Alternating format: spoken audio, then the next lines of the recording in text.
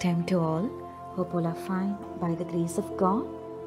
Dear children, today let's learn a poetry again. Are you ready? That is Walt Whitman's The Voice of the Rain. What's it? What's the title? The Voice of the Rain by Walt Whitman, the American poet. Before moving to the poetry, let's read the poet's profile. Walter Whitman was an American poet, essayist, journalist. Was born on 31st May 1819 in West Hills, New York, United States, and died on 26 March 1892 in Camden, New Jersey, United States. He is considered one of the greatest poets in English language and is America's world poet, a latter-day successor to Homer, Virgil, Dante and Shakespeare. He is considered as the father of free verse. In his poem, his lines vary in length but are often quite long and are composed in free verse without standard patterns of rhythm or rhyme. Walt Whitman's poetic style may be best described as innovative and unconventional. Whitman constructed his poems according to his own rules. His most known works are from his epic collection of poetry, Leaves of Grass, which was first published in 1855 and was republished several times over the next 4 decades. The last publication consisted of over 400 poems. The verse collection Leaves of Grass is his best known work. In this, he celebrated democracy, nature, love and friendship. This work chanted praises to the body as well as to the soul and found beauty and reassurance even in death. My dear children, I think you got a picture of Walt Whitman's The American Poet's profile. Let's move to the poem in detail, The Voice of the Rain.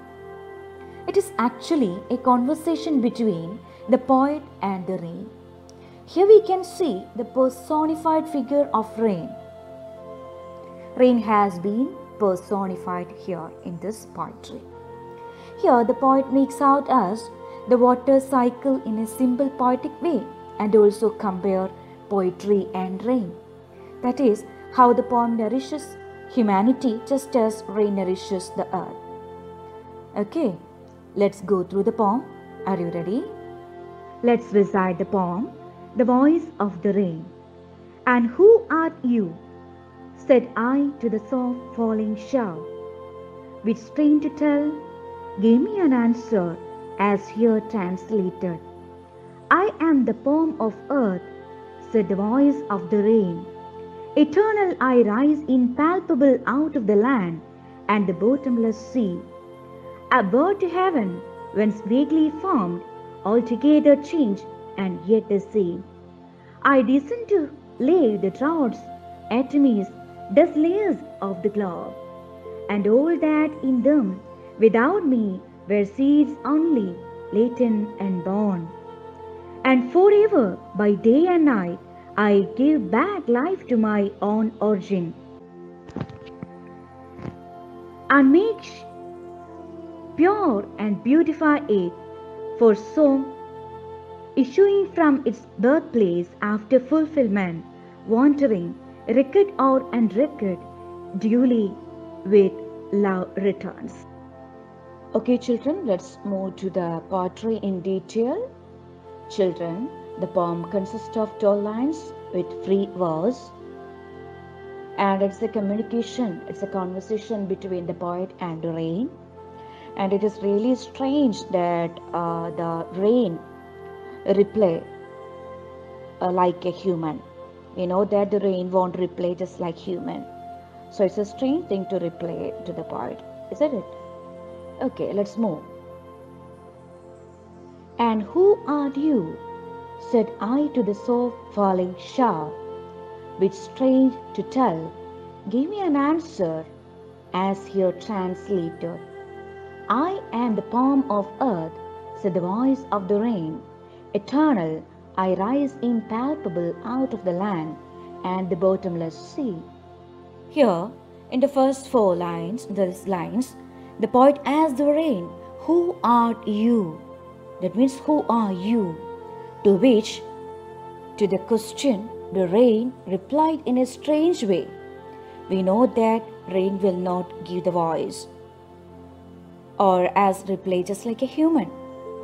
Okay, the rain said it was the poem of the earth, and it rose continuously from the earth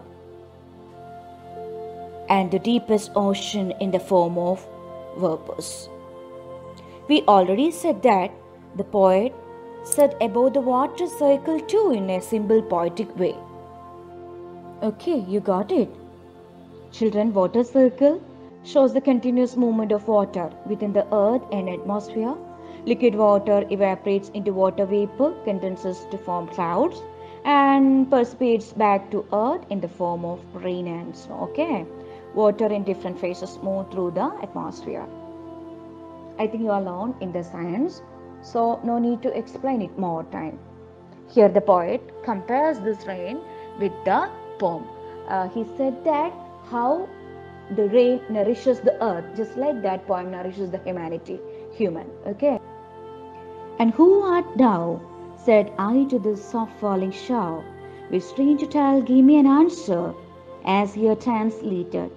I am the poem of earth, said the voice of the rain. Eternal I rise impalpable out of the land and the bottomless sea. Who art you mean? Who art thou means who are you? In the first line, I is the poet. The poet as the rain. Who are you actually? My dear children, so falling shower, it's an example of imagery here. That is, the poet used the poetic device imagery. That is visual images. We can imagine that, okay? So falling shower is the example of imagery. The poet uses the poetic device imagery here. So falling shower. Also, S, the sound, the consonant sound S is repeated here. So it is an example of alliteration too. We strain to tell. T is repeated here. The consonant sound T is repeated. So it is also an example of alliteration. Give me an answer as here translated. I am the poem of earth, said the voice of the rain. I am the poem of earth. That is, the poet used metaphor here. That is, he comparing the rain with the poem. Comparing the qualities of two things. That is, metaphor. The poet used the poetic device metaphor here. I am the poem of earth. That is, here he compared the poem with the rain. Said the voice of the rain. Voice of the rain is personified here. The rain has been personified here. That is the example of personification. Okay. Voice of, we know that a rain will not reply just like human. So here rain is personified. He used, the poet Whitman used the poetic device personification here. Eternal I rise, impalpable out of the land and the bottomless sea. That is, impalpable means we cannot describe, we cannot touch that, okay? That is evaporation concept. Eternal I rise, impalpable out of the land and the bottomless sea. Bottomless sea is the exaggeration of the deepest sea. So here he used the hyperbole. Poetic device hyperbole here, the exaggeration of the word bottomless sea, the deepest sea. Okay, you got it? The 4 lines, my dear children. Moving to next lines. A word to heaven when sweetly formed, altogether changed and yet the same. I descend to lay the droughts at amazed slurs of the globe, and all that in them without me were seeds, only latent and born. Verse. A word to heaven whence means where, from where. Vaguely means not clearly. Vague means not clear, unclear. Vaguely means not clearly. I descend to lay the droughts. Descend means come down. To lay means wash. Okay. Droughts, atomies. Atomic means small particles. Okay, small particles. And all that in them without me were seeds only latent and born. Latent here means hidden, buried. Dear children, hear the rains, tells the poet that it rises up towards the sky in the form of vapor, where it changes its form into water droplets. Okay, I think you know that you are learned in the science what is meant by water cycle. Then it also says that although its form gets changed, it still remains the same. Okay, then the rain comes down to wash the drought and provide water. It also washes away the dust and small particles from the earth's surface. It clear off, it washes all the dust particles, all the dust small particles from the earth's surface, and the seeds inside the earth grow into a plant. We know that how we know that how the plant grow, the germination process. Okay, it needs water provided by rain. Without rain, we know that what the atrocities comes, and the seeds inside the earth grow into a plant because of the water provided by the rain. Okay, it gives life to the seeds also. Okay, here the poet used the poetic device consonants, that is D sound, the prominence of D sound here.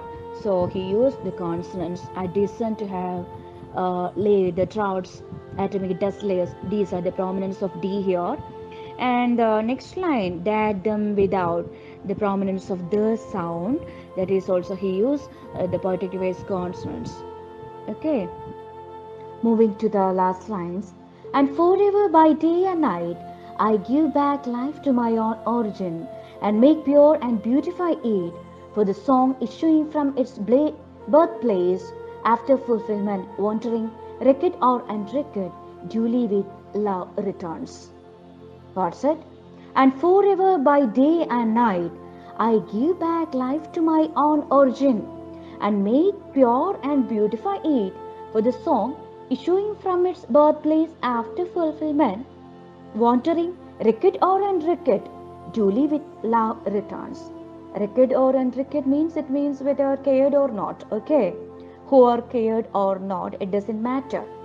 It doesn't affect the poet said that it doesn't affect the rain or the poet if someone listen to the rain or not, just like that. Okay,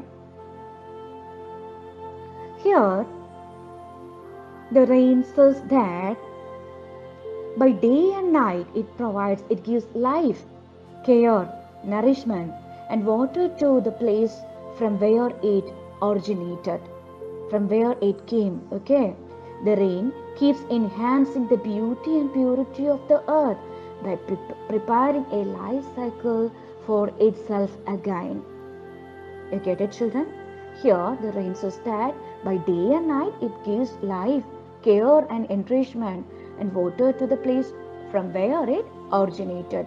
Okay, and forever by day and night I give back life to my own origin and make pure and beautify it. That is, the rain keeps enhancing the beauty and purity of the earth by preparing a life cycle for itself. Wrecked or unwrecked means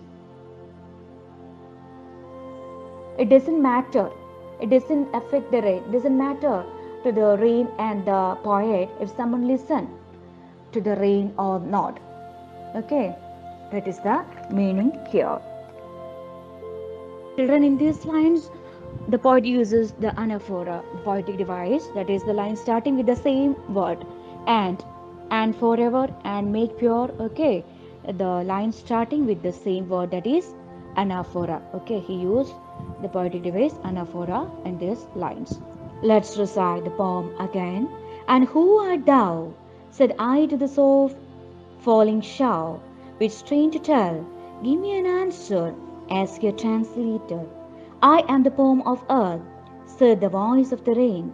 Eternal I rise, impalpable out of the land and the bottomless sea. A word to heaven, whence weakly formed, altogether changed, and yet the same. I descend to have the droughts, atomies, just layers of the globe. And all that in them without me were seeds only, latent and born. And forever by day and night I give back life to my own origin. And make pure and beautify it, for song issuing from its birthplace after fulfillment, wandering record or and record, duly with love returns. My dear children, we know that the poem written in a free verse and the tone is conversational one, that is conversational in nature. Here the rain is the speaker and has been personified. The poet finds a similarity between the music and rain. Okay, he feels that both share similar features. He feels both music and rain take birth from the heart of the earth and after fulfilling its deed return to its soul. He tells us that soft and light music of rain is a song of the earth itself. Okay, children, I hope you enjoy this poetry, The Voice of the Rain, written by the American poet Walt Whitman. Okay, children, I'm going to give the section here. Catch you soon with another one. Till then, bye-bye.